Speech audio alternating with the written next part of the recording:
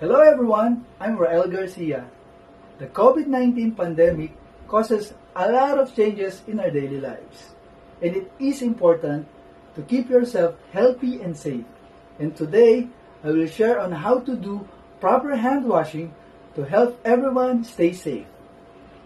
Hand washing is one of the simplest and most effective means of preventing the spread of viruses and other infectious diseases.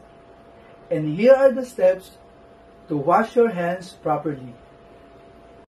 Wet your hands with clean running water. Apply enough soap to cover all surfaces of your hands and wrist. Lather and rub your hands together briskly and thoroughly. Make sure to scrub all surfaces of your hands, fingertips, fingernails, and wrist. Rinse your hands and wrist under clean running water. Dry your hands and wrist with clean paper towel or let them air dry.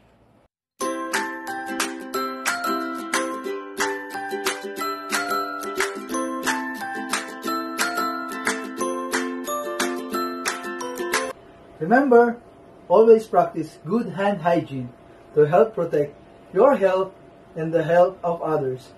Thank you for watching.